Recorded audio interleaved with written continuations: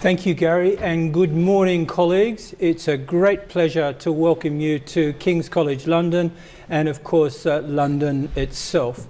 It's a terrific opportunity for us, I think, to share views, exchange knowledge, try and understand these huge trends that are underway in higher education globally.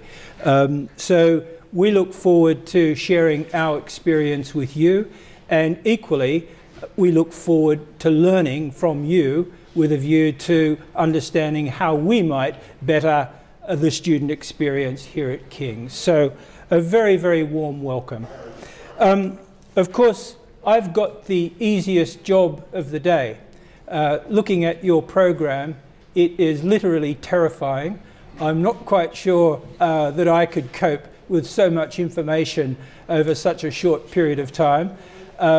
So I look forward to perhaps catching up with you towards the end of the program to get an understanding of how it has all gone. But as Gary has just outlined, we've tried to put together a comprehensive program that gives you a comprehensive view of the issues as we see them here at King's. In reflecting on what I might say to you here this morning, I was thinking back to a visit that I made some years ago to the University of Salamanca in Spain. Now, many of you will have visited both the town and the university, but for those of you that haven't, you might be interested to know that this, of course, is one of the most beautiful cities in Europe and hosts one of the great ancient universities of the world, with teaching and research dating back to about 1218. It was founded by King Alfonso IX.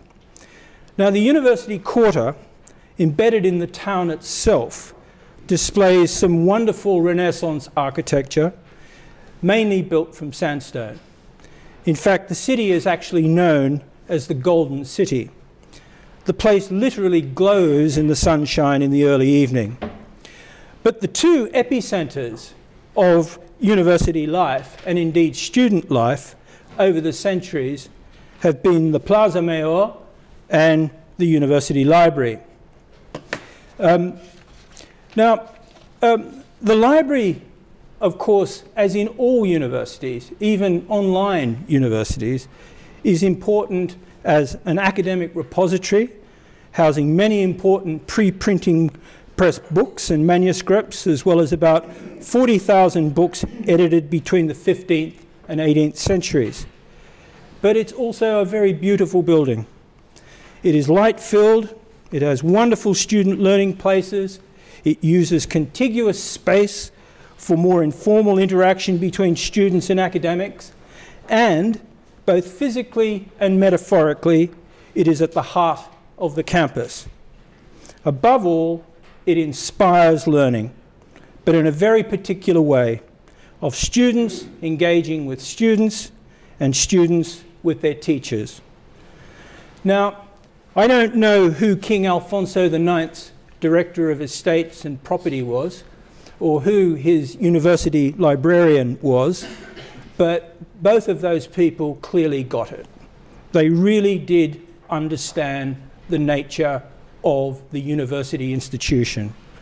They understood that students had to be placed at the heart of their institution. They understood that universities are essentially people-intensive organizations. And I think above all else, they understood that the affective relationships between students and students and students and their teachers and students and the outside world is effectively what the university institution is all about. And so when we get to discuss later on in this program the importance of technology and the huge winds of change being pushed forward as a result of changes in higher education financing, we need to remember that many people over the centuries have predicted the end of universities as we know it. And I've just put up there on this slide a couple of famous predictions in the 20th century. Harry Warner of Warner Brothers in 1927 was reputed to have said, "Who the hell wants to hear actors talk?" And Darryl Zanuck, famous of 20th Century Fox, apparently said in the early 40s, "TV won't be able to hold on to any market it captures after the first 6 months. People will soon get tired of staring at a plywood box every night."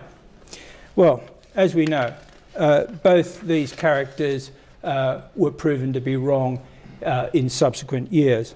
And so it's true, it seems to me, with those that have predicted the end of higher education as we know it, and in particular those relationships I spoke of a moment ago over the centuries.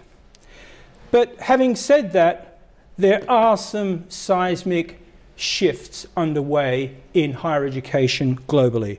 That's absolutely clear. And some of the issues that we would like to share with you over the next 2 days really go to the heart of that. As you'll hear from my colleague Steve Large a little later on in the program, there has been an enormous shift in the way in which higher education is financed in this country. It's now financed in a way, or shortly will be, where most of the money that the government puts into higher education will literally follow the student. And there's no question that that's caused a huge shift in the way in which we need to think about higher education and the way in which we need to think about the ways in which we interact with our students. Now, of course, those trends have been underway for some time. Students really, it seems to me, since about the middle of the 1990s, have become increasingly important in terms of university strategizing and university planning, largely because, I think, of the so-called massification of higher education around the globe, and secondly, because of the enormous shifts in students across national boundaries. And it's this mass participation in higher education that has been forcing these large changes that we're now starting to see quicken in the last couple of years.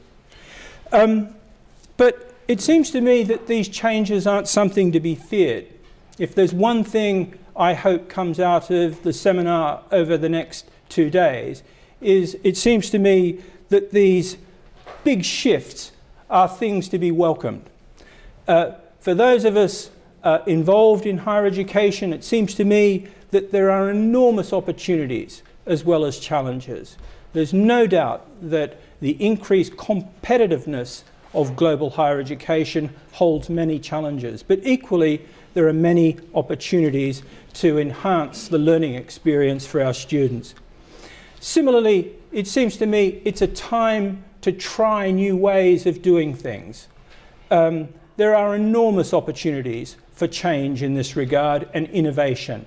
And again, at various points throughout the program, you'll hear speakers referring to some of the innovations that are underway both here at King's and more widely in UK higher education.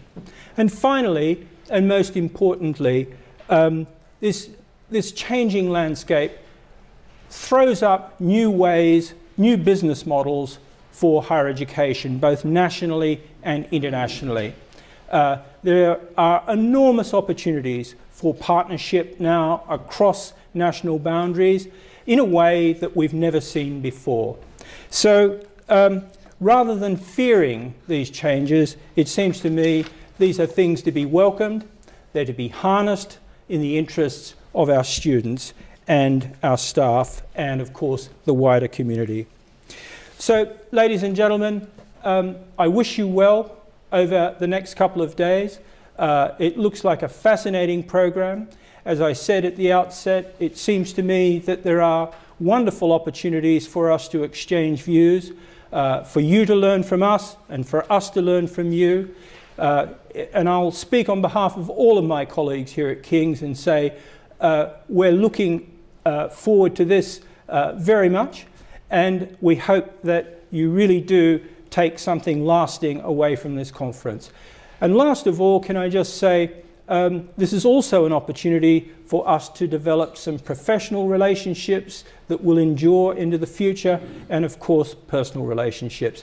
So enjoy yourselves over the next 2 days, and I look forward to catching up with you at the end of the conference. Thank you. Thank you.